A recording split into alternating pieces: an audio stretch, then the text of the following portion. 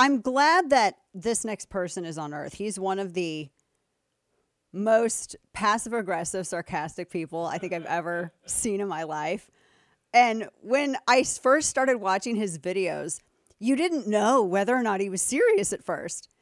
And then it like started, the realization creeped up on you that I think he thinks like us. I think because he was just so consistent and never broke anything. I mean, he was just very in character, and it's good stuff. But JP Sears has a trillion, 11,000 videos online where he is a one-man in living color show. And he hits everything. I was just watching one of his videos where he was talking about if the alphabet people took over government, and I could not stop watching the hand of the purple haired person that he was being, because it was a kitten puppet as a glove.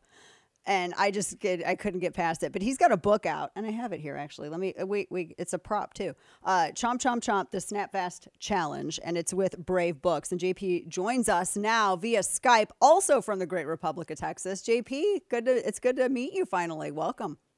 Dana, thank you for having me on. It's great to meet you. Of course. So first off, I have to ask you, because you have your background in comedy. And I like your approach to these issues, because nothing that I feel like the way that you approach it, nothing could ever actually be construed as being malicious to people. It's just hysterical. Tell me about, like, I don't think you ever really always did. I don't know if it's maybe a political angle or a current event angle, but when did that kind of kick off and you started focusing more on that? Yeah, I used to, there was no politics in my comedy, and I wasn't interested in politics whatsoever. But what changed that, now I like to use my comedy to stand up for freedom, and freedom's weirdly become a political issue in the United States of America. Odd. So that started spring of 2020. They launched the whole COVID lockdown kind of thing. And first time in my lifetime, I was seeing freedoms in America be eroded away.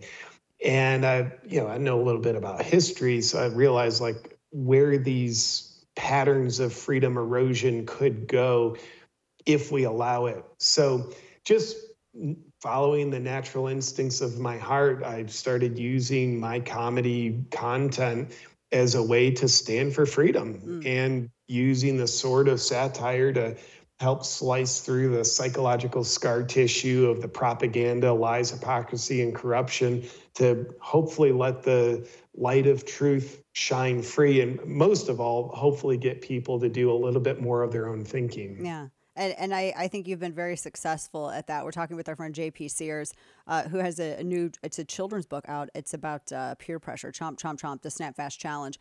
Right, you were using comedy to make that message right as comedy was.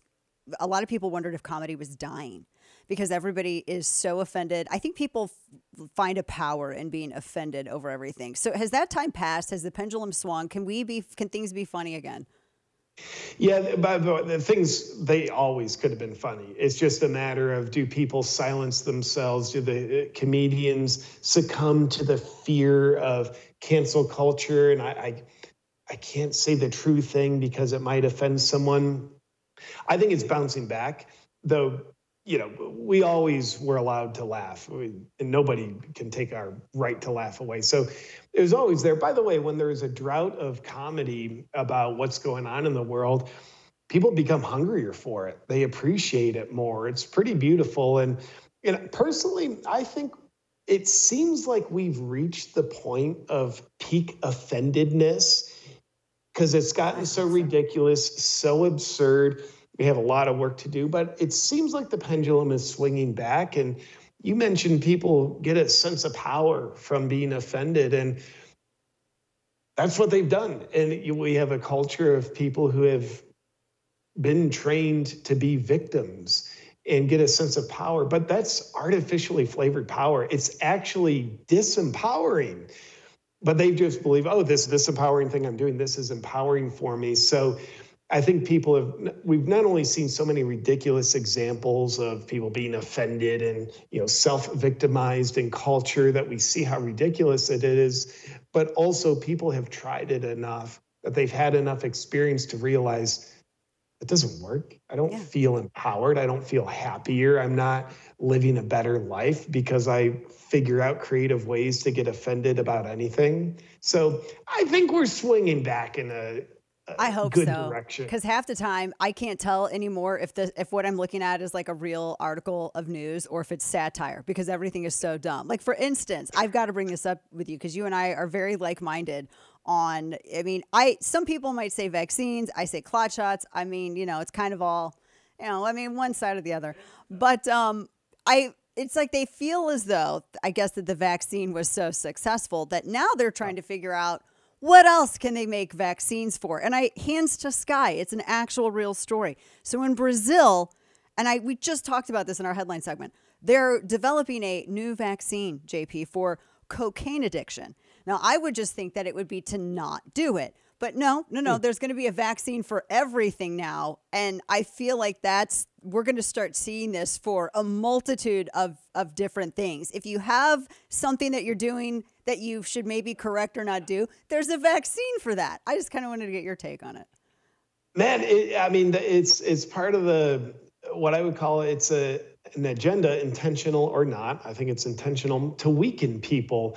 So instead of using your self-responsibility, let's get you to rely on this product. This is the way you can be happy or healthy or accomplish what you want. You need to depend on this thing outside of yourself that comes from criminal organizations, pharmaceutical companies.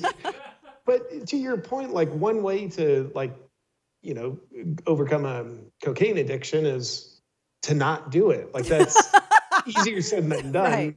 But absolutely. So, and then, these weight loss shots, it's like, well, also exercise and eating clean foods can do that. So to me, this cocaine vaccine, which is hilarious, by the way, it absolutely looks like it's a predictable part of the pattern of teaching people to be weak. And the way you get people to be weak is to get them to depend on someone else, which means you teach people to not use the superpower called self-responsibility. Yeah, absolutely. I want to ask you about your book, Chomp, Chomp, Chomp with Brave Books. They do such good stuff. I love the art that Brave, that they do, the illustrations that they have. So this is JP's book, and this is all about peer pressure, which very timely considering what we all just went through as a world for like 2.5 years. That was the longest 15 days ever. That was actually the motivation of it. I mean, I think protecting kids and nurturing kids, that's the most important job to do on the planet. And we all know peer pressure can be a force of nature for kids. And now with social media, it's even more forceful. But you look at the world the last 3 years, and I was just looking at adults and realizing they didn't get the message about peer pressure when they were a kid because they're all succumbing to it. And of course, adults succumbing to peer pressure, what we've seen, we call that obedience and compliance, where people are betraying their own thinking, they're betraying their own heart, and they're exercising cowardice to conform rather than courage in order to stand for what's true to them. So kids need these messages because we see so much kids programming, shows, Hollywood, Disney, public schools, engineered to, I think, weaken kids, teach them to betray their thinking, reward them for going along with the herd, and intimidate them and punish them for actually being a free-thinking individual. So I wanted to illustrate the consequences of succumbing to peer pressure,